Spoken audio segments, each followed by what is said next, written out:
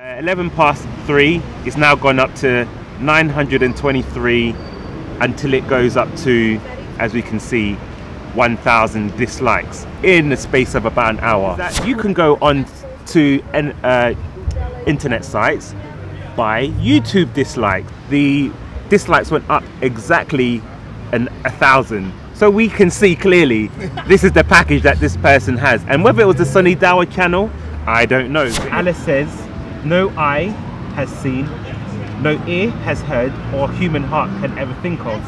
However, it is written, what no eye has seen, that no ear has heard, and what no human mind has conceived. Muhammad is taken from Paul rather than Isaiah, because Isaiah does not say anything about the heart, but Paul does. So their own prophet is taken from Paul.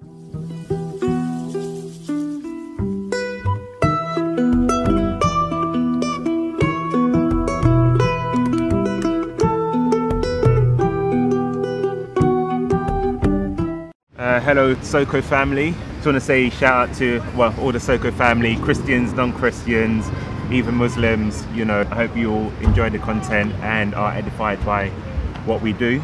You know, and I do want to say shout out to all the commenters. I do read the comments and I do take on board kind of everything that's said.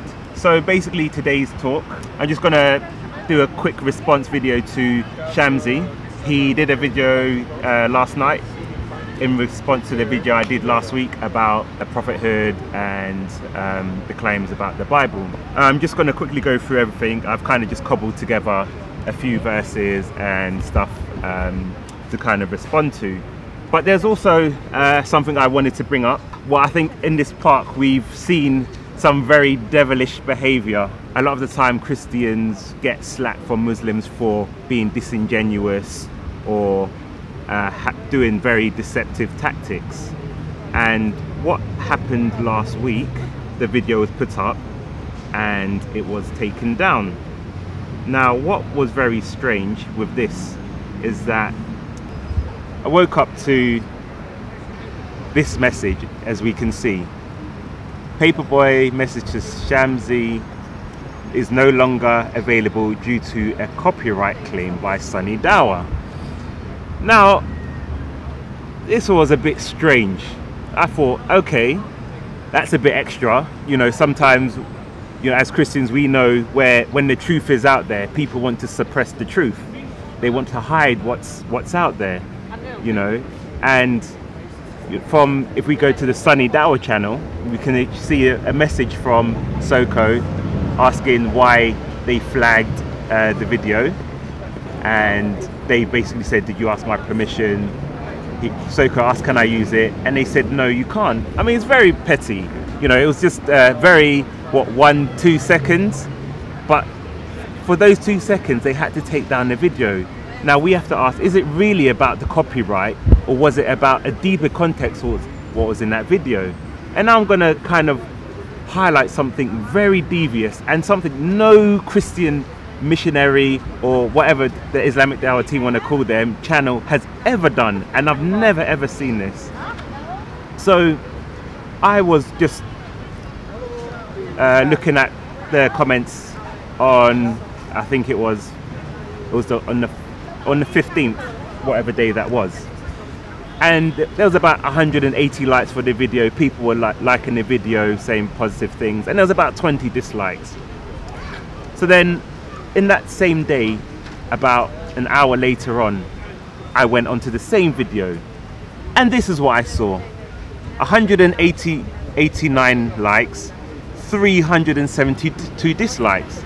I thought that's a bit strange, because in this very short space of time, 372 people have disliked the video. Something very strange. So I went on again, another 5 minutes later, it had gone up to, as we can see, 517. And you know, very, very strange. So I thought, okay, let me keep watching and keep refreshing the page and see what happens. So then again, about another 5 minutes later, it's gone up to 582 dislikes. The dislikes were going up at an unprecedented level I've never seen before. And then again, it's up to 614. And I thought, okay, let me just document this a bit more.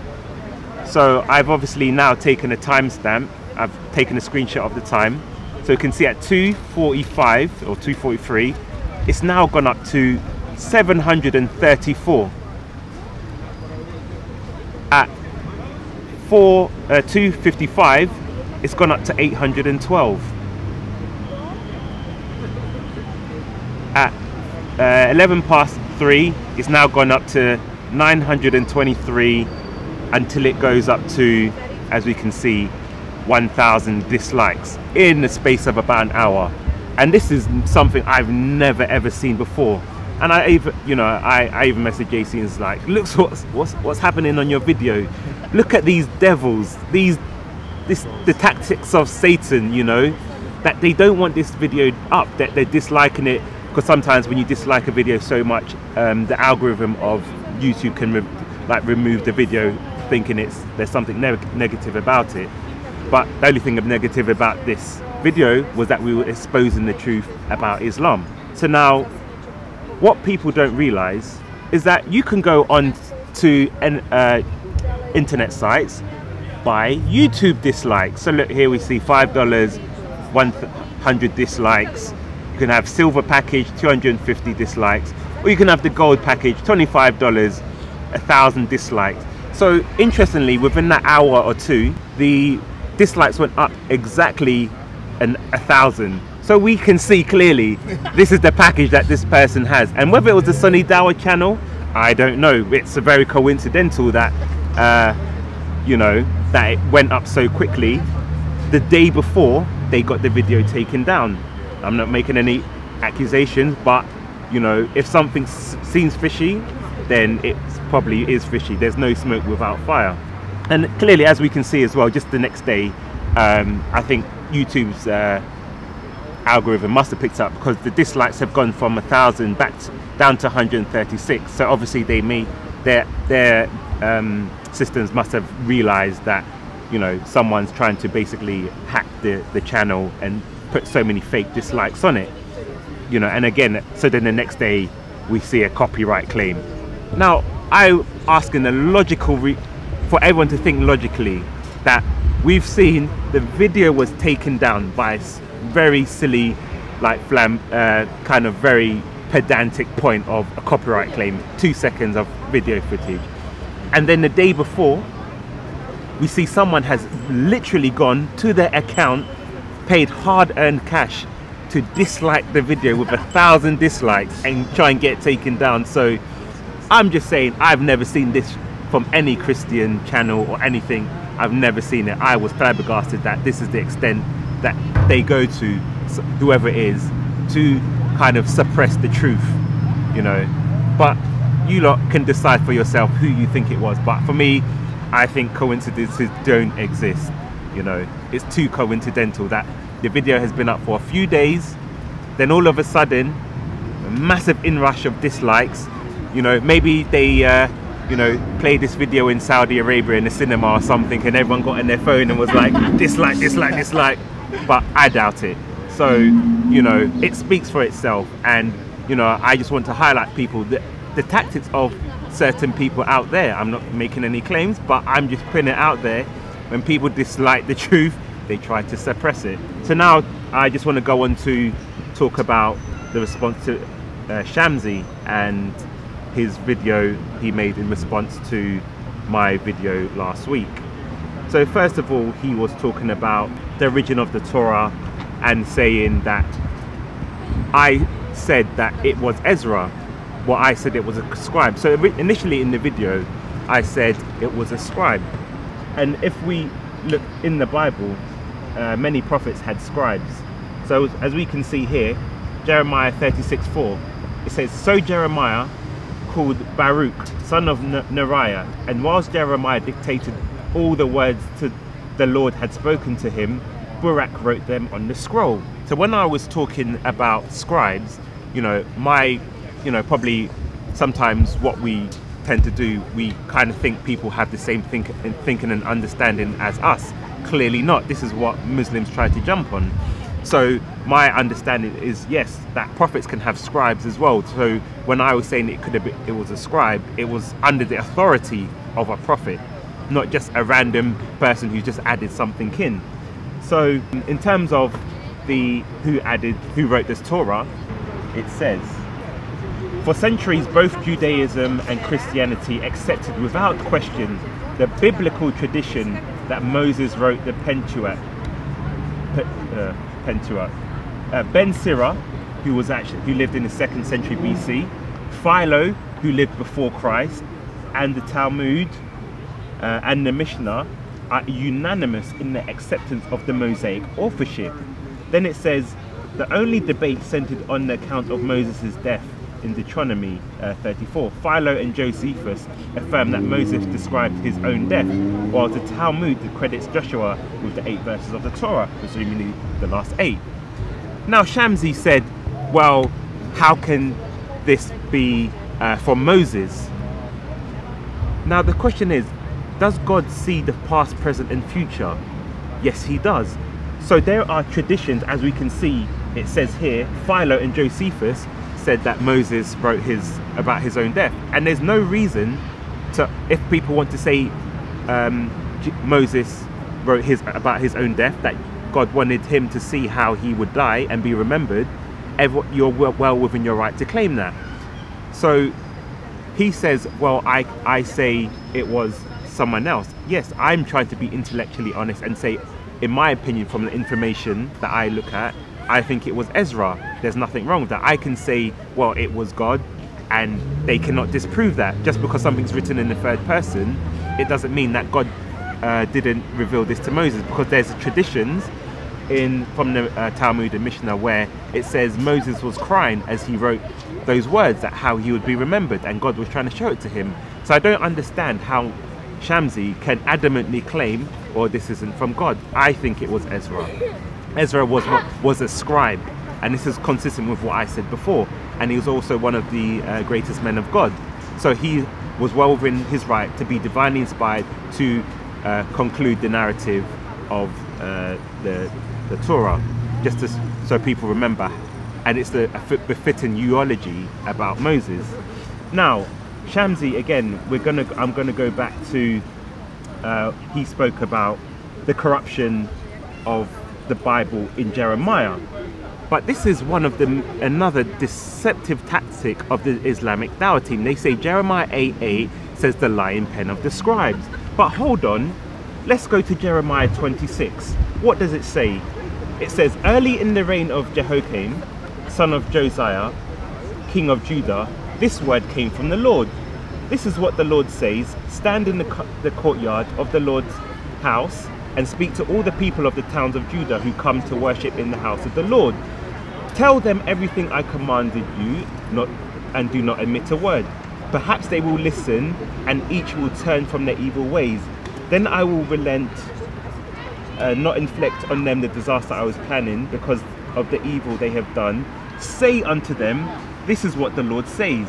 If you do not listen to me and follow my law, which I have set before you, and if you do not listen to the words of my servants, the prophets, whom I have sent to you again and again. So what it's saying is Jeremiah is instructing these people to follow the law.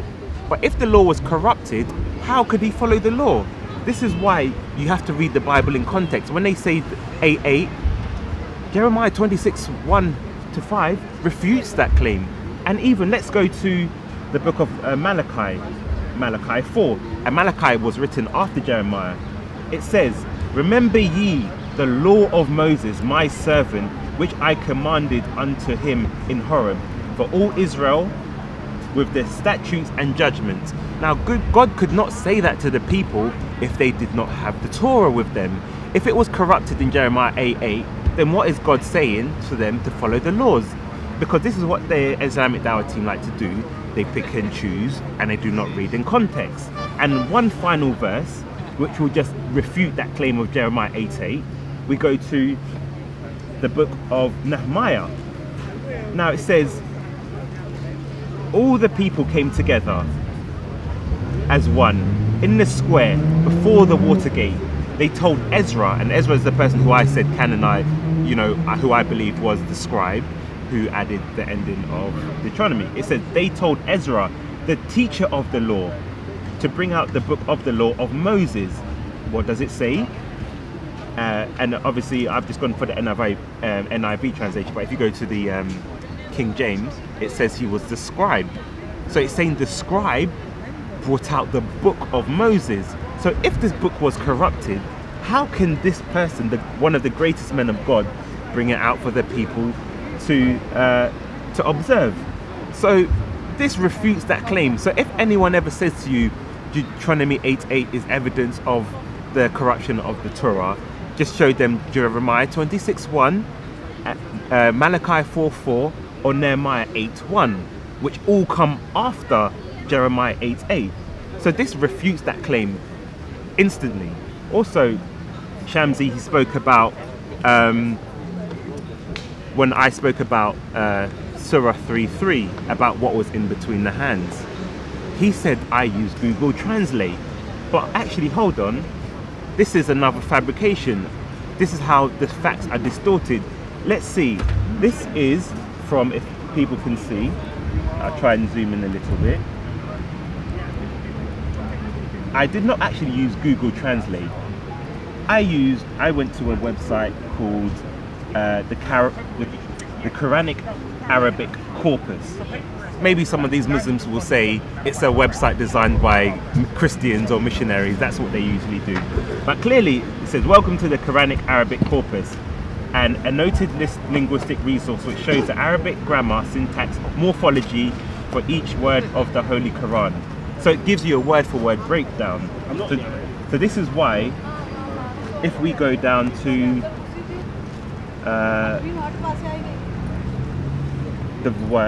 the correct verse, let's see. So we can see the word Baina, and this is the word that they translate as to before. So if I click on it, this is, again, does this look like Google Translate? No. So this is, again, we see the false accusations that I was using Google Translate, when this is the same page we can see Baina. So it shows within the Quran, highlights it, and it shows between every time the word is used, and all the surahs. So this is not Google Translate. This is actual Arabic website about the Quran, where you can get a word for word understanding of the word. So clearly we see the word in between was something that was literal. Now the funny thing about Shamsi is that he can be, you know, his claim is that what Jesus had was before him, but the Quran does not support this. Now, if I go to, for example, Surah 291, it says, and when it is said to them, believe in what Allah has revealed, they say, we believe in what was revealed to us, and they disbelieve in what came after it. While it is the truth, confirming that which is with them, they say, why did you kill the prophets Allah before, if you're believers? So what it's clearly saying is the believers had something literal with them. If Allah is the truth, he's given them something as a guidance, and this was something physically they had, and what they had was not corrupted, because this is also confirmed in Surah 4:47, where it says, O you who have been given the scriptures, in brackets it says Jews and Christians, believe in what we have revealed to Muhammad, confirming already what is with you before we efface faces and turn them hindward or curse them. So basically it's saying again that the Christians and Jews had something literal with them. This is what the guidance Allah had for them as a guidance. So for anyone who says that the Torah or the Bible is corrupted, it's a straight up lie, because this is not what the Quran is talking about. And even more evidence to expose how Shamsi deceives the truth or obscures the truth is because he quotes Ibn Khazm. Ibn Khazm was a 10th century scholar or historian. How is a 10th century person going to then, he was the first person who made the claim that the Bible was corrupted. But how does he know better than the people that lived in the 7th century?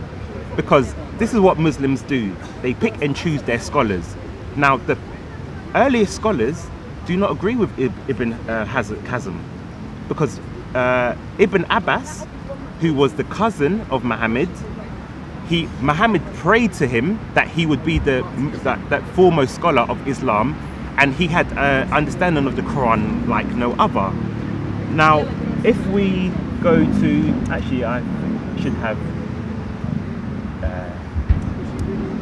this verse. So if this is in the dictionary of Islam. So rather than go to the source, I'll just give you a summary of what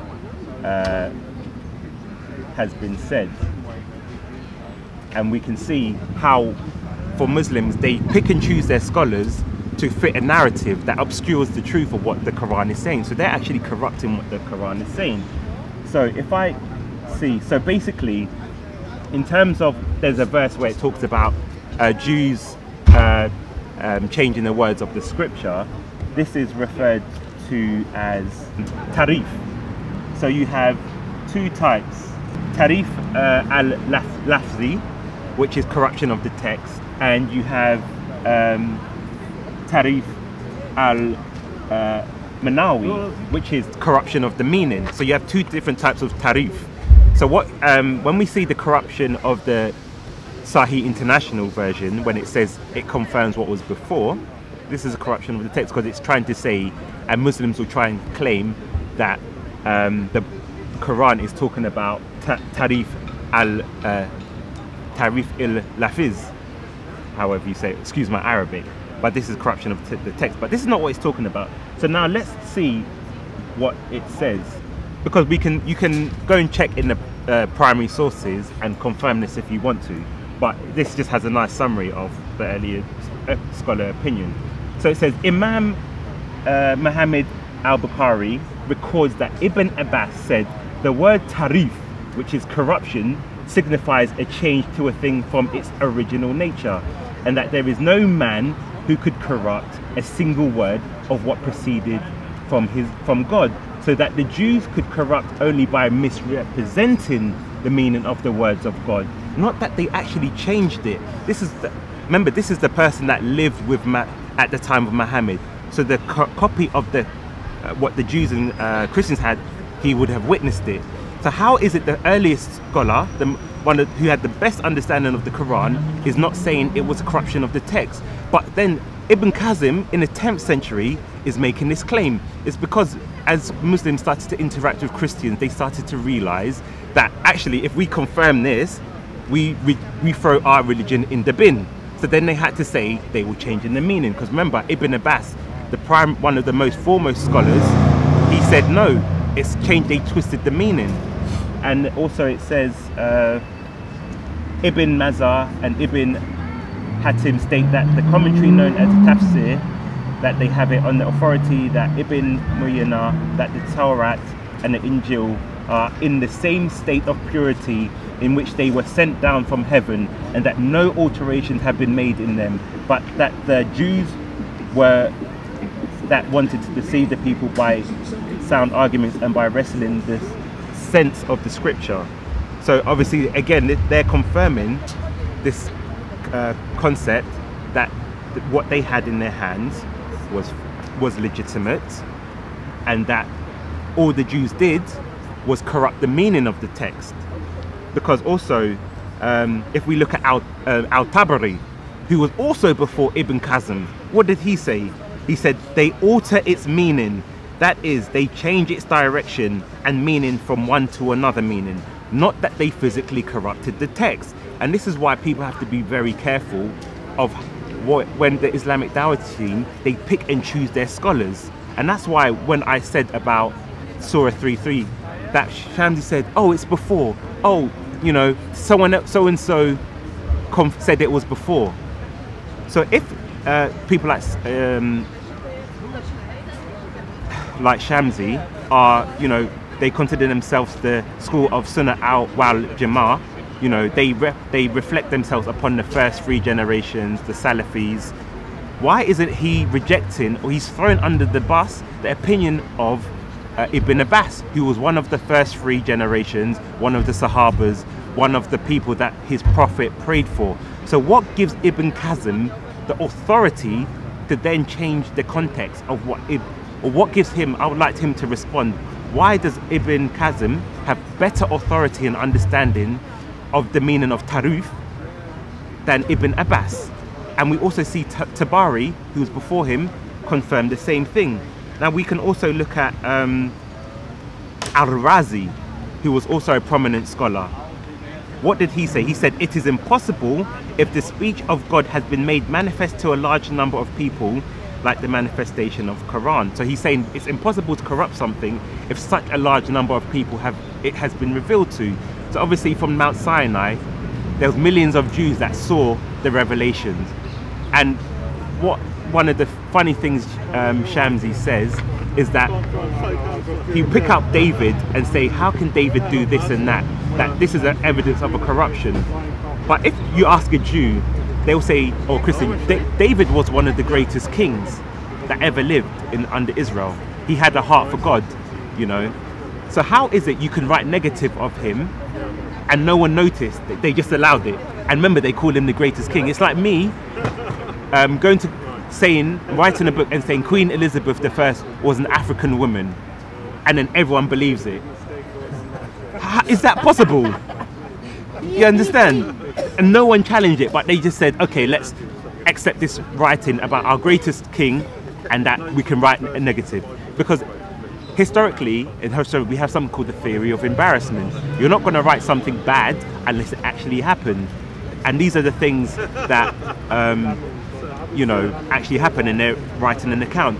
And what Shamsi would do is 2 things. So in terms of David, he will say, oh, but David was a prophet, look at what he did. Actually, okay, David was technically a prophet, but let's start from the beginning. If we look in the book of Samuel, Samuel was told by God to choose a king. God did not tell Samuel, choose a prophet to succeed you. So what qualified David as a prophet is because he wrote the Psalms, and you see a lot of prophecies about the Messiah. So if you're a prophet, you prophesize about something, you can technically be called a prophet. But he wasn't called to prophethood in terms of calling to a nation to repent, and as we see it with other prophets. And what made him a great man of God is that he had a heart after God, and that he was very repentant. So Shamsi talks about him sending someone's husband to war so he'd get killed.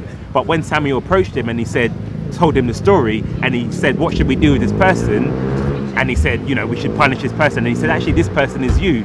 What did David do? He repented, he prayed, he fasted, he was repentant to God, and God forgave him, So David was, that's why a lot of Christians would say David was more of a king, because that's what he was chosen as. But yes, he did prophesize, but this is one of the tactics of the Islamic Dawah, to kind of distort how we see prophets, in a sense, like those who are called to nations.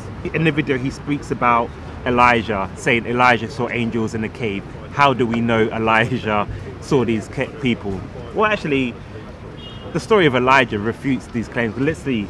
If we go to 1 Kings 18, 22 to 24, it says, then Elijah said to them, I am only one of the Lord's prophets left, but Baal has 450 prophets. Get 2 bulls for us. Let Baal's prophets choose one for themselves, and let them cut it into pieces and put it on the wood, but not set fire to it. I will prepare the other bull and put it on the wood, but I will not set fire to it. Then you call on the name of your God, and I will call on the name of the Lord, which was Yahweh, the God who answers by fire. He is God. So then obviously in this story, Elijah destroys the argument from these false prophets, because God came down and rained fire on what he had prepared, whilst all these other false prophets were exposed. And this is why I keep talking about the Ajwa dates and Muhammad being affected by them. He was clearly making a false prophecy. So then Shamsi kind of makes a lot of strawman arguments. So we'll go to another point where he talks about prophets can do one thing, but then if Muhammad did it, then we'll say it's a bad thing. But the thing is, it's like in this world, we have this conflict or a debate or whatever you want to call it about freedom fighters and terrorists. You know, they can do the same thing, but one would be called a terrorist. Sometimes you can be called a freedom fighter. But the reason why you'll be called a freedom fighter is because of your cause. You know, for example, Nelson Mandela was called a terrorist at one point. Then he was called a freedom fighter. So just because a prophet does something and you do it, you cannot be in the same category, because that prophet had the authority of God. This is why when Muhammad did something, even if it was the same, he did not have the authority of God to do it. So it's like me waking up and going sacrificing my son and saying, oh, but Abraham was going to sacrifice his son, therefore the Lord should have pride in me. No, this is not what God requires of us. It's because God gave Abraham a direct order and to do something, and he was going to do it. And this is what God saw him and was pleasing. So only something can be legitimized, because if God is the ultimate truth, only God can give you the authority to do something. So when Muhammad was doing it, he was doing it from his own mind, his own devices, inspired whatever demonic spirits or Satan, whoever knows, but it was not under the authority of God. So I just wanted to get that point out of the way. So he also talks about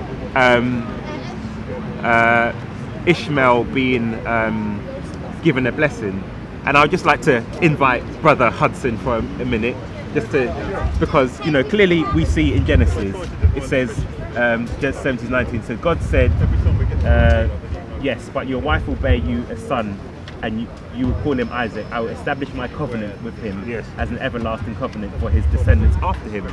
So now, because Ishmael was given, Isaac was given the covenant. Yes, Ishmael absolutely. Was given a blessing. Absolutely.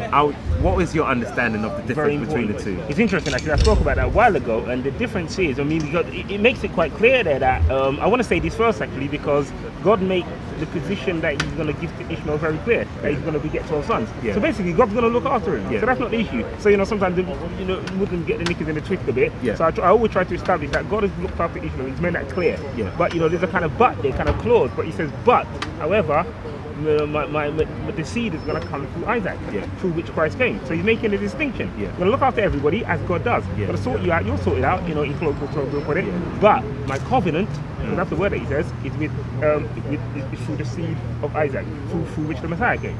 So God chose specifically for a specific purpose Isaac, through whom the Messiah, the seed, which is the seed that will bring forth the Messiah. So, and in your opinion, does a blessing confirm that a prophethood can come from this the line of Ishmael? Say that again? Does God saying Ishmael will be blessed confirm that a prophet can come from the line of Ishmael? No.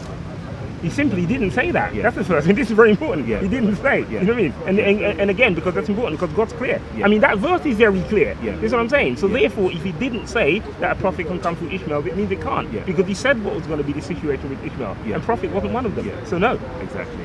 And just to add to that, because what another claim, Muslims like to try and insinuate that it was Ishmael that should have been sacrificed and he should have got all the blessings from the firstborn. But then if he should have had the blessings of Isaac, then the prophethood would have come from his line. Not all the prophets would have come from the line of Jacob. That's right. Because if he got his blessings, everything would have come through the line of Ishmael, but clearly we didn't. This is why you can't go through the line of Jacob and Israel and then come back to Ishmael and say, oh yeah, the prophet was them. That whole line of prophethood would have come through the Ishmaelites. That's right. Not the and it'd be continuous. Exactly. Yes. So this is why it's a very deceptive lie that they use to say, oh yes, he was promised the prophethood. And also it says his hand will be against his brother's hand. He'll be like a wild man, a donkey of a man. And this is clearly, like, even if you look in the Middle East, Muslims are fighting each other about everything, you know, all the time. The caliphs are collapsing, they're fighting. Infighting, it's rife. You know, this is the prophecy of Christ coming to, the prophecies of the Bible coming to fulfillment. So also, even if we go into the Quran 29:27, and we gave to him Isaac and Jacob and placed in his descendants prophethood and scripture. Where does it say Ishmael? And we gave him his reward in this world, indeed, he in the whereafter. So it even says in the Quran, the prophethood was given to Isaac and Jacob. There's no Ishmael in here. So where are Muslims getting this? There you go. Exactly. So in other words, that's confirmed in Genesis 17. Exactly. Actually, he's getting it right here, isn't it? Because the Quran claims that he's confirming, isn't it? Exactly. This is one proper way of confirming something. Exactly. That's how you. That's how you do it. And also, just one other point I would like to say, just about Shamsi's tactics, because he will say to me, I pick and choose hadiths. He'll say, okay, if you take something from this hadith, then you have to affirm all the hadith. But then this is the same person who will take something from the Bible and reject everything else. This is a double standard. Either if the Bible is your criteria, you accept all the Bible, or you reject it. You can't say Paperboy, if you read the hadith, you have to accept all the hadith, because in this hadith we see the corruptions. But then he will do the same thing and say, okay, Muhammad was prophesied in Deuteronomy 18:18. I will challenge any Muslim to show me one hadith or one verse in the Quran where Muhammad says, I am the prophet in Deuteronomy 18:18. You know, notice how they will always say, where did Jesus say I am God? Use the wrong criteria. That's right. So show me in those words. Exactly, exact words. That's right. Because even in the Bible, we see Jesus opening the scrolls of Isaiah, and he says, these are the very scriptures that testify about me. Yeah. He reads from the scripture. Show me where Muhammad read from the scripture and said, these are this is verse testifies about me. Because exact word criteria. Exactly. We want exact word criteria. And this is another thing that the Dawah team do. They'll say Muhammad is prophesied in Isaiah about the Kedar. Yeah, that's right. Yeah, Isaiah 11, I think it is. Yeah, like but I will challenge again another Muslim to show me where Allah confirmed Isaiah to be a prophet. So how can they, because this is the thing, if Allah has not confirmed this person as a prophet, they cannot claim this is a prophecy about Muhammad. Because this, let's just for argument's sake, say Isaiah was writing about his uncle. This could have been a corruption that they keep claiming in the Bible. So why at this point isn't it a corruption? Exactly. Yes. But they will choose this, and even the Quran does not confirm Isaiah as a prophet, nor do the hadith. So I want to see where Muhammad said Isaiah is a prophet. Actually, it's only Allah who can confirm prophets. So where Muslims are getting these, they will say this is Muhammad. They actually, a Muslim can neither confirm or deny it, because they can only confirm technically what Allah has confirmed. Anything Allah hasn't confirmed, they cannot make a claim on. So I want to see again, where does Muhammad say this Bible verse refers to me? Because it seems like the Muslims now are smarter than Muhammad, that they can point to the verses that he was in, but he himself couldn't point to these own verses. Does that make sense? Yeah, that's right. Because this is what we see, the gradual snowballing of corruption of Islam, that it has to make certain claims against the Bible. You know, they pick and choose certain scholars to support their narrative, because actually when we see the earlier traditions of Islam, it doesn't support what the later people do, but they realize that actually, hold on, if we affirm what's in his book, it refutes our whole religion. So then you start seeing a greater distortion. Shamsi said Muhammad visited Jerusalem. I would like to see the claim in the Quran where it says that. It doesn't say that in the Quran. It just says he visited the furthest mosque. It's something later that came in hadiths and whatnot, but it doesn't say in the Quran. Allah did not say that he visited the furthest mosque. So show me where this took place in the Quran. So now, also Shamsi said that Muslims, they bless Abraham, so they confirm Abraham. But in Numbers 29 it says, and it's talking about Israel, it says, he bows down, he lies down as a lion, and as a lion, who shall rouse him? Blessed is he who blesses you, and cursed is he who curses you. But Muhammad used to curse the Jews all the time. So clearly, Islam, you know, some Muslims, even in their daily prayers, they curse the Christians and the Jews. So, exactly, so how, according to this, are you saying that yes, we affirm Abraham, we bless, you know, who blesses Abraham, when it's clearly talking about Israel, and that's the children of Israel, that, you know, Muslims curse these people. So obviously this is saying you will be under God's curse. He spoke about Jesus being crucified, and taken a curse upon himself. And this is a very important thing in terms of Christian theology.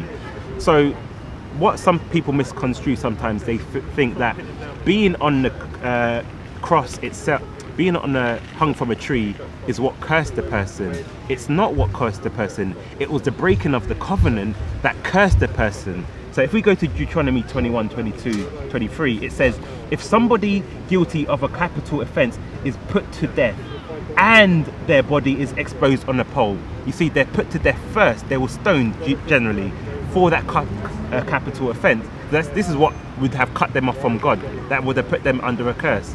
So it says, you must not leave the body hanging on the pole overnight. Be sure to bury it the same day, because anyone who's hung on the pole is under God's curse. You must not desecrate the land the Lord your God is giving to you as an inheritance. So it's obviously saying it was their actions that led to that curse, not just being on the pole itself. So this is what they'll try and say, oh, Jesus was a curse, blah, blah, blah. But let's clarify what the scripture talks about, because when they say Jesus becoming a curse is what unites the whole Bible, ties it all together.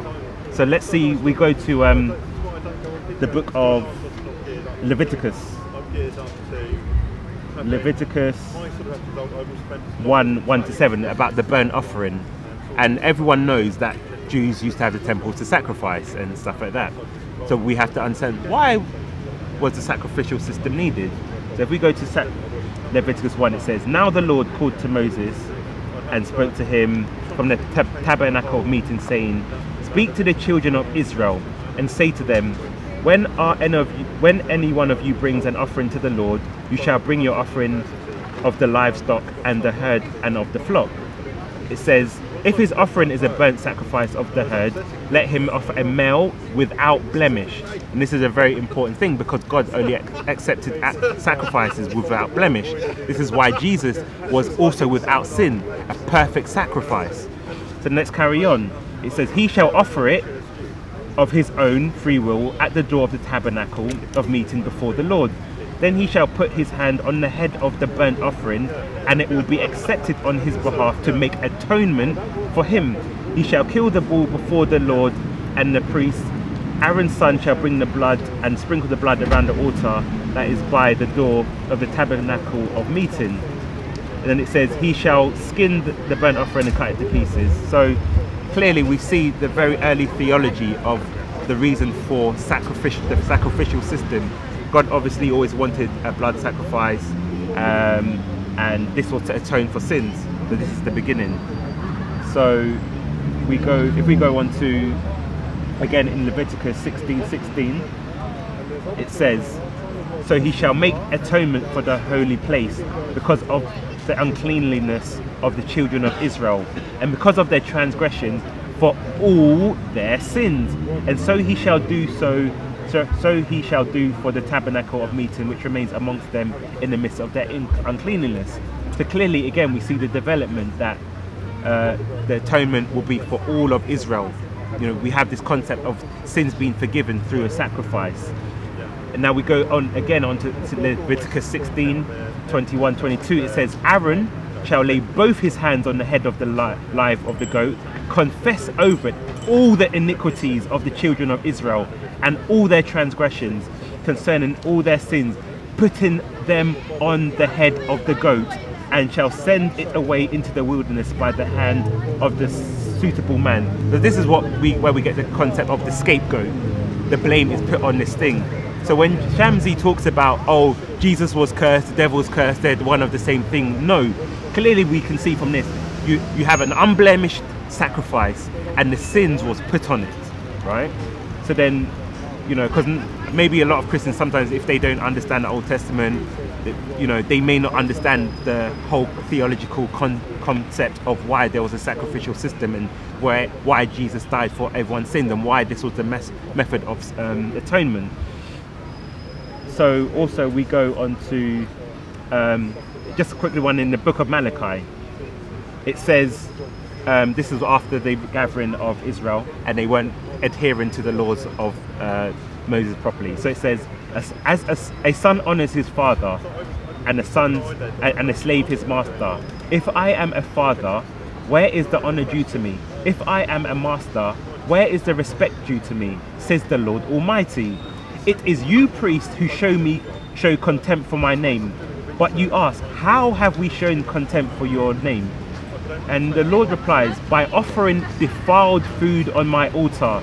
But you ask, how have we defiled you? They're offering blemished animals for sacrifice. And God is not happy with them because his requirement has always been a perfect sacrifice, an unblemished sacrifice. So then obviously if we go now into the book of John 1:29, it says, the next day John saw Jesus coming towards him and said, look, the Lamb of God who takes away the sin of the world. This just confirms and concludes everything I've just spoken about the sacrificial system. But this is why Jesus became a perfect sacrifice. He took upon him the sins of humanity. And because I think Shamsi also spoke about Paul. So this is what he says in Galatians. Christ has redeemed us from the curse of the law, having become a curse for us, that the blessing of Abraham might come upon the Gentiles of Christ, in Jesus Christ, that we might receive the promise of the Spirit through faith. So this is not Jesus was cursed like because he did something wrong. As we see with the Lamb, he took upon himself the sins, and this is why what Paul is referring to, that he became a curse. He took upon the curse in the same way the scapegoat took the curse. So when Shamsi says, oh, the Satan was cursed, Jesus is cursed, they're the same, this is like a false doctrine, and this is smashed by John.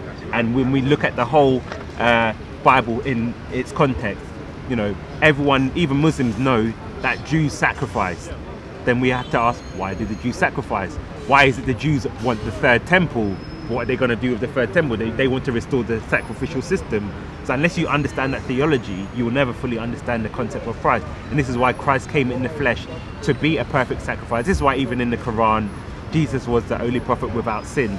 But ask a Muslim why was Jesus without sin, they don't know. There's no theological reason behind it. So just Hudson, like in terms of that, what do you kind of think about this whole theology and Christ being a sacrifice and Muslims? I think that was very important the way you put it, actually, because you've got to make the connection between the Old Testament and the New Testament. I do want to pick up on the point that you said though about Christ not being a curse or taking a curse. Massive difference. You know, it's like if you, because it's a debt. You know, it's like if you paid my debt. Let's say I had some kind of conviction, driving license conviction or whatever, speeding too fast, or I stole something, and you came and either paid my bail, you know, for example, you know, to get me out of jail, or you paid the fine that the court levied on me. You don't now become the criminal. You know, I was the criminal or committed the offence, and you sorted it out quite simply. You know, and that's what Christ is. You don't now point to you and say, oh, he's the criminal. You did. Oh, it was you after all. No, it'd be silly because you're sorting me out. No, you know, you stepped in and you bridged the gap. So I'm saying you could have. It's common sense, really, isn't it? You know, like what happened today. You know, you often hear people use these examples of what one would do for their parent, or if one would do for their parent. Many times you get these analogies about God being a judge. So you get these analogies many times. You know, you have Christ in the position of a judge, and people give this scenario. Just imagine that while the judge was sitting there and he's doing the job that he does, and the next person up in his case would be son or his daughter or his wife. You know, and if it was possible, you'd say, you know what, I'm going to take your problem fee. Rather than send you to jail like I usually do, right, fling him in jail, I'm going to step down, you know, because God was a judge, you know, so that, I use that image, and it's a very good image. Because, you know, God was a judge, Jesus was eternal, and he took that position. He said, right, I'm going to make the sacrifice, as he said in Hebrews. You know what I mean? So I'm confirming what you said. You know, so he wasn't, so it's quite clear, and only, well, actually the problem is, you know, as you said, the Quran uses certain words, and I said this repeatedly, it uses the same biblical word in certain biblical terms. It doesn't explain them. It doesn't know what they mean. Why that is, we don't know. So therefore, when you put it to a Muslim, they can't explain, because they cannot make sense. Because their whole theology about Jesus doesn't make sense when they then say that Jesus was the only one without sin. They can't fill that gap. And the reason why they can't fill that gap is because they're denying the scripture. You know what I mean? So the gap can't be filled. So I'm quite simply saying yes. The difference in between Christ becoming a curse and being a curse. He wasn't a curse. He's not cursed. He took our curse. Exactly. And this is the thing. So, and some Muslims will try, a Dawah team, they'll try and say Jesus had a sin, but there's none listed, and even in the hadith it confirms it. And also, so I just want to quickly go on as well. So there's a verse, because Shamsi spoke about the attribute of mercy of Allah, and this is the hadith that he was responding to. Allah said, if you were not to commit sin, Allah would have swept you out of existence and would have replaced you by another people who have committed sin and then asked for forgiveness from Allah. He would have then granted them pardon. Now, Hasan, what kind of strikes you about this verse? Read that again. Okay, it says, if you were not to commit sin, Yeah. Allah would have swept you out of existence and would have replaced you by another people who have committed sin and then asked forgiveness from Allah. He would have then granted them pardon. Wow. Wow, it kind of sounds like, well, first of all, there's a confusion about sort of what sin is, really, there by what I'm getting. But I have to be honest and sort of say, Allah sounds very confused about how the definition of sin and the definition of sin and what sin is. Yeah. And the reason for that, I'm understanding, is because the Muslim position is that, you know, basically they deny the original sin problem. And that's what it is. So it seems there like Allah's going to, I don't know, it seems like Allah is confused. Yeah. That's what I recommend. Because from your knowledge of the Bible, yeah. Does God want us to sin, or No. would God prefer us to be sinless? Absolutely, and that was his original intention. Yes. Exactly, because Shamsi made a very big claim. In the video response, he said that God gave Adam and Eve sin, which I will address, but I just want to address something about this verse, the problem with it.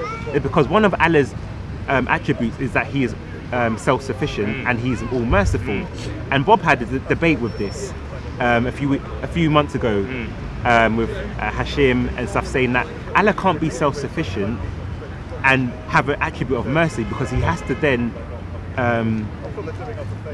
show this mercy. Yeah. He can't say it's an independent Yeah. attribute but then not show it, because he has to then his mercy is dependent, because mercy is an action. And what Shamsi said, I'll get his words correctly, he said Allah created his creation and one of the purposes is to demonstrate his mercy. And he also said he made creation in line with his attribute, but that attribute is mercy. So therefore, to display his mercy, people have to be sinners. So it seems like Allah's ushered us towards sinning. Yeah, for exactly. example, in order so that he can show that mercy. Exactly. That's what it's certainly implying, isn't it? Exactly. Yeah. This is very strange, because even if we go to the Bible, we go to Timothy 1:9, it says, we know that the law is made not for the righteous, but for the lawbreakers, rebels, ungodly and sinful, the unholy and irreligious, and those who kill their fathers or mothers, and for murderers. So what he's trying to say, God wants you to be the righteous, sin-free, but the law is used to expose your sin. Yeah. That it's like a bar, so you can be like, you're transgressing the law. But God always wanted us not to transgress. Yes. You know, whereas Allah, to demonstrate his mercy, you have to sin. Wow. You know, and this is a very dangerous theology, because he said God created us with sin, but the Bible doesn't say that. If we go to Genesis 2:15, it says the Lord God took man and put him in the Garden of Eden to work it and take care of him. And if we go to Genesis 3:5-7, it says, for God knows when you eat from it, your eyes will be opened and you'll be like God, knowing good from evil. And when the woman saw that the fruit of the tree was good for food and pleasing to the eye and was desirable for gaining wisdom, she took some and ate it. She also gave some to her husband who was with her, and he ate it. Then the eyes of both of them were opened and they realized they were naked, and they sewed fig leaves. So where does this say God gave them sin? God told them not to eat from the tree, and they went and ate from the tree, and that is what then caused the fall of man. You know, this is not totally different from what this hadith was saying, where Allah was saying, you know, to demonstrate his mercy, you have to give sin. But then obviously, if that's one of his attributes, he has to demonstrate his attributes to his people. Therefore, you are. Let's, for argument's sake, let's say you're not required to sin, but you have to sin for him to show his mercy. But God is a God of love. He wants you to be righteous, so he doesn't need to show his mercy if you're on a path of righteousness already. And even this downfall is what led to one of the very first prophecies in the Bible. Like Muslims keep saying all the prophets keep speaking about Tawheed, you know, worship one God, one worship, one God, one God. But actually, if we go to Genesis 3:15, it says, I will put enmity between you and the woman, and between you, your offspring, and hers. He will crush your head, and you will strike his heel. This is a prophecy about the Messiah. Yeah. This is what the whole Bible is about, the coming of the Messiah. This is what all the prophecies, over 300 prophecies about the Messiah. It's not just about Tawheed, one God. It's about the fallen state of man and the Messiah coming. This is why even the Jews are still waiting for the Messiah, because they understand the importance of him. Ask for a Muslim who is the Messiah, they'll just say he's just an ordinary prophet, this and that. There's no significance of him. And this is again how you know the Bible refutes these claims of what the Muslims are saying. Also, he goes on to about the iota, in that where Muhammad was poisoned by the iota. So Muhammad said, well, Allah said the watin, and then Muhammad, he said the abha, which is a different part. But actually, let's look at this diagram. This is the anatomy of the aorta. So let's just, for argument's sake, say what Allah said is if a false prophet comes, he'll be cut off from the aorta of the heart. But Allah is saying, Muhammad will say this from the back or wherever. But hold on, look, the aorta is all of this. So this is why the translators translate the two words as aorta, or they say the life artery, because it's like me saying, okay, if I'm going to do wrong, may God break my leg. And then if I break my shin, you saying, well, I broke my shin. My shin's not my leg. My leg's different from my shin. They're the same thing, brother. You understand? Yeah, it's a part of your leg. But this is the semantics that they use. Yeah. They will say, oh, but this part is this part. But as we can see, this is your aorta. This is what, and this is why, like in the translations, and they're not translations from Christians. They're Muslim translators, linguists. They translate the word as the aorta being watin and abha as the aorta. Clearly, we can see that this is the whole aorta. Shamsi said, well, no, this applies to only true prophets, that if the true prophet speaks wrongly in Allah's name, Right.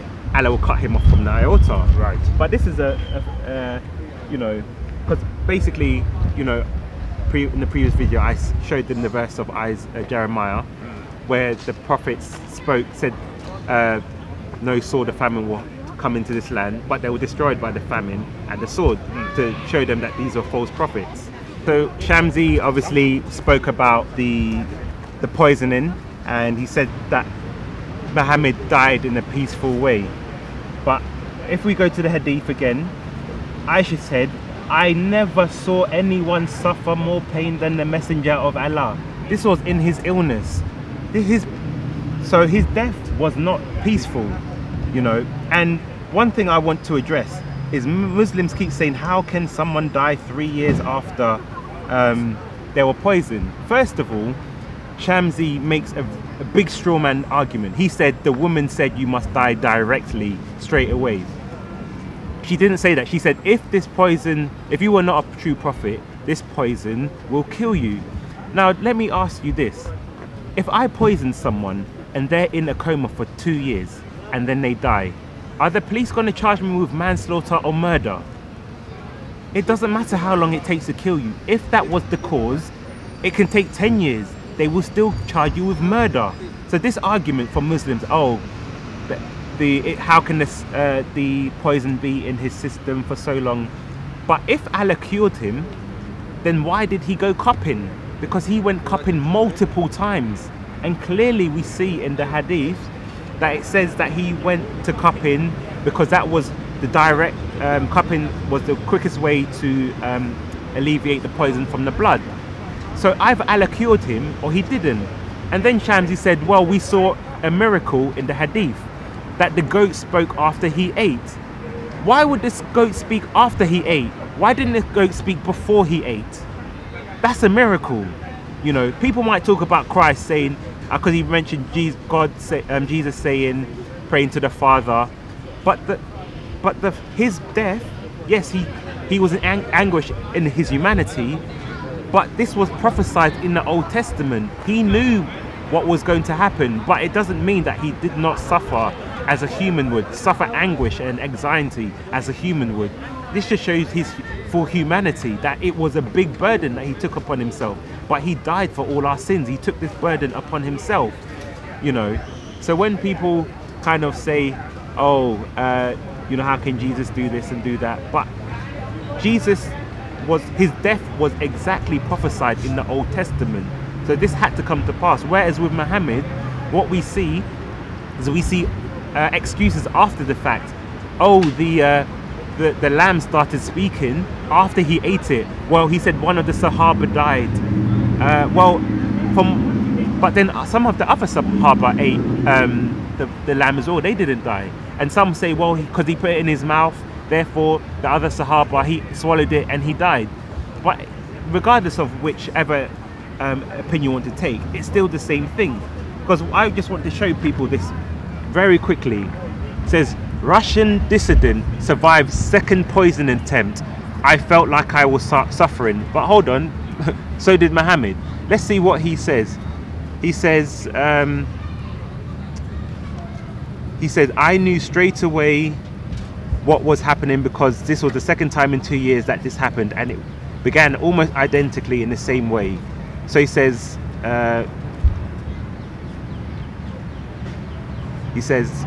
Karam Mirza was rushed to hospital, Moscow, barely maintaining consciousness long enough to call his wife where she lived, and he immediately called his doctor that he was poisoned.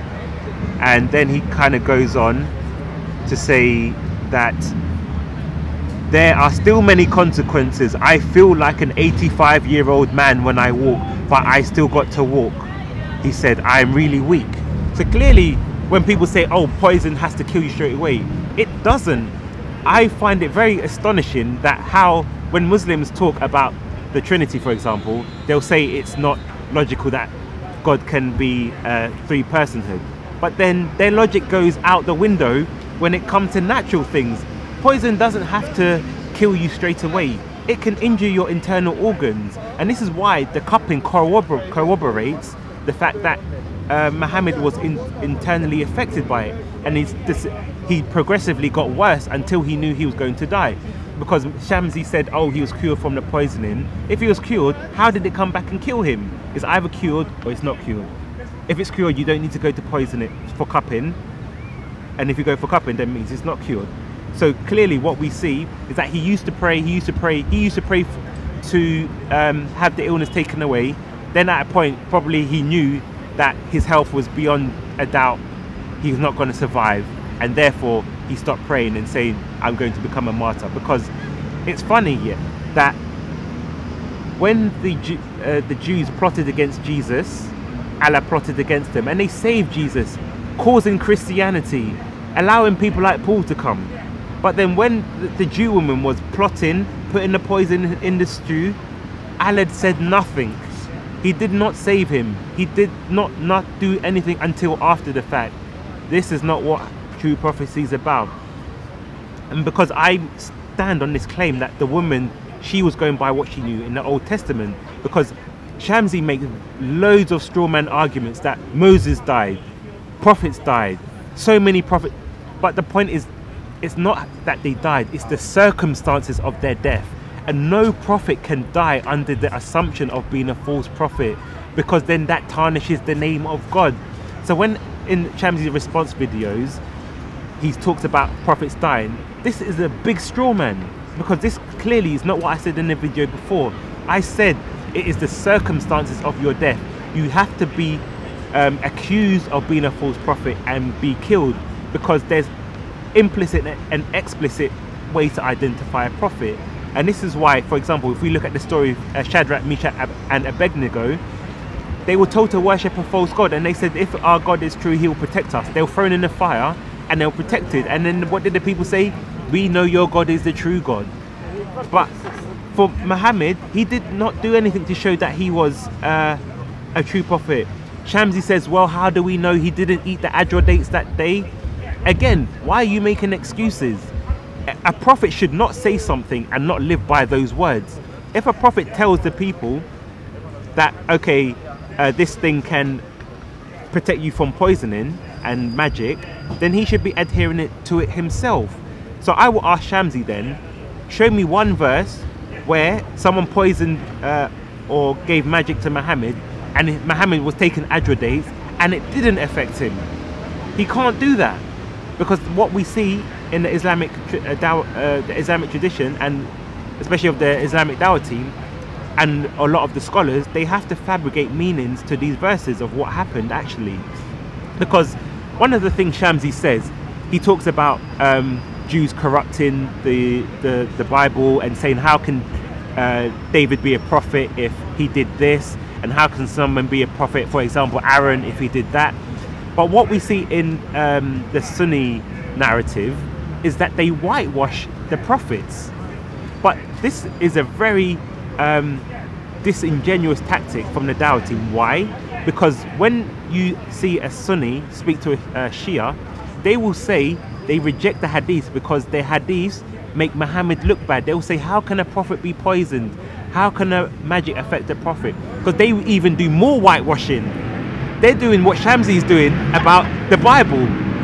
But it's, you know, but then Shamsi will argue with the Shias, no, this is what happened. This is what happened to a true prophet. But their argument is, this is not befitting of a prophet. So notice firstly one of Shamsi's tactics. First he picks and chooses, because he said to me, if I accept this hadith, then I accept the whole hadith. Because I've heard him talk to Shias about al-Hubayt. He will say to them, what is your criteria? The Quran or the hadiths? You cannot pick and choose.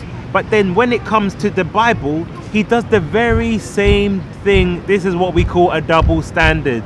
You cannot pick and choose from the Bible. You either accept it as your criteria, and you then do not say Muhammad is in the Bible, because the Bible's not your criteria. You cannot place subjective, because if that's what you're telling me, you're doing the very same thing. He's trying to expose me for hypocrisy, but he's exposed himself for hypocrisy because he does this all the time. Everybody's seen it. Again, in Numbers 23:23, we see there is no divination against Jacob, no evil omens against Israel. Now it will be said of Jacob and Israel. So God protects his prophet. This is why the Jewish woman knew this. She knew it from the start. So again, you know, Shamsi needs to kind of give a good reason. Why then was Muhammad not taking his dates? Why is a prophet doing something and not taking his own advice? This is what people want to know. Shamsi and a lot of Muslims, they throw Paul under the bus.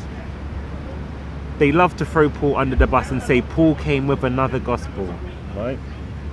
Now this is what I'm going to show every Christian, because the thing is, a lot of the early scholars in Islam, they actually acknowledge Paul, you know, as one of the apostles, one of the disciples. Well, not the disciple, but one of the apostles, one of the followers.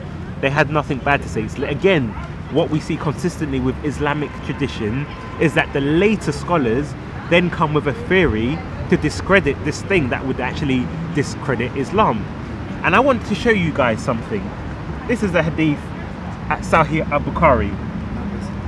It says, the Prophet said, Allah said, I have prepared for my righteous slaves such excellent things as no eye has ever seen, nor an ear has ever heard, nor a human heart can ever think of. Now I'm going to read it one more time because I want you to pay attention. It says, the Prophet said, Allah said, I have prepared for my righteous slaves as no eye has ever seen, nor an ear has ever heard, nor a human heart can ever think of. Now let's go to the book of Isaiah. Isaiah 64:4. Now Isaiah, it says, for since the beginning of the world, men have not heard, nor perceived by the ear, neither have the eye have seen, O God, besides thee, what have prepared for him that waiteth. So if we see the distinction between the two verses, this verse, that the hadith I said before, is paraphrasing Isaiah 64:4. But the order of the words in Isaiah 64:4 are different. Because if I go back again, just for everyone to understand, it says, Allah says, no eye has seen, no ear has heard, or human heart can ever think of. Where in Isaiah, it says, no ear, and then it says no eye. But hold on, let's go into the book of 1 Corinthians 2:9. It says, however it is written, what no eye has seen, that no ear has heard, and what no human mind has conceived. Because Paul added in the bit about the human heart. So why is it Muhammad is taken from Paul rather than Isaiah? Because Isaiah does not say anything about the heart, but Paul does. So their own prophet is taken from Paul, and anyone who knows about textual criticism, this would not be a coincidence. This is impossible. this would be taken, anyone who has any logical like intellect will know that Paul took from this verse. So let's ask Muslims, why then, if you like to throw Paul under the bus, has your prophet quoted from Paul rather than the book of Isaiah? Very strange, because God was the one who said that, so that God would obviously be Allah. But then Paul's taken from Allah's taken from Paul, or Muhammad's taken from Paul. It doesn't make sense. And this is why we can see the plagiarism of the Bible continually. You know, ask a Muslim to tell you about prophets, they'll go straight to the Bible. Muhammad's in the Bible. They like to pick and choose. Either the Bible is your criteria or it's not. So I'd just like to conclude this as a response to what Shamsi wrote. You know, so I would like to Shamsi respond to, why is it Muhammad was quoting from Paul, or Allah was taken from Paul, rather than Allah himself, who was the one who was supposed to have inspired Isaiah? 2, I've asked him to show me a verse that confirms that Isaiah is a prophet, that you seem to say that this whole Qadar verse is about Muhammad. Because if you cannot, this could be one of the corruptions that Muslims are talking about. Isaiah could have been talking about his uncle who took a trip to Qadar. You cannot confirm this is Muhammad. You cannot say this is Muhammad, because if it's not confirmed by Allah, then you cannot do it. And I'll ask him again to confirm to me where Muhammad said he's in Deuteronomy 18:18, because Muslims ask us, where did Jesus say I am God? So we are asking the exact same question. And I'd also like to ask Shamsi, what gives Ibn Kazm the authority to have a better understanding of the Tarif than Ibn Abbas, who was one of the first 3 generations? He was one of the Sahaba.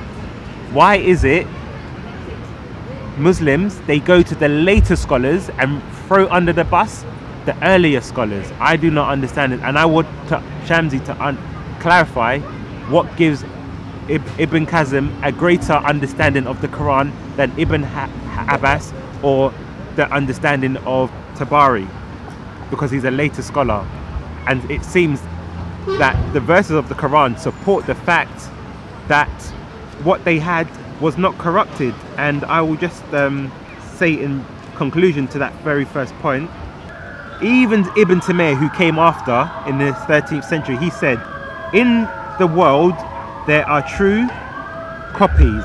These remained until the time of the Prophet. Then he said, there is nothing in the Quran to indicate they altered all the copies. So even though he's taken some of the understanding that, okay, maybe some of the copies were falsified, because he's come later, but he said during the time of the Prophet they had true copies. But Shamsi will say they could only confirm what was before because everything was corrupted. So who is now exposed as, you know, disingenuous? Because yes, we see majority of the early scholars agree with my position, not Shamsi. He's cherry-picked those who agree with him. And I just want to go back to the original point when I said I believe Ezra was the one who wrote that Deuteronomy 34. I did not say he did, like affirmative as Shamsi did, because I'm trying to be honest. I said I believe. I didn't say it was, because I know the differences in opinions, but I'm saying this is my opinion. But Shamsi will assert that it was matter of fact, but it wasn't, because clearly when we see from what the scholars say, it's a very different picture. So I would just like to conclude my response here. This will probably be the final response. I mean, if Shamsi comes with something relevant or interesting, or if I debate with him in the park, then I'll conclude. But I think this is game, set and match. Concluded. And also, you know, guys, we've seen even from the beginning of the tactics of people buying dislikes for the video. What's this all about? You know, whoever's on this Sunni Dawah channel, I'm not saying it was them, but it just seemed a very bad coincidence that the next day the video was taken offline, you know. But the Bible says a lie will be prevail for a moment, but the truth shall be established forever. And Jesus is the truth, the way and the life. And we will call everyone to Christ. And thanks for watching.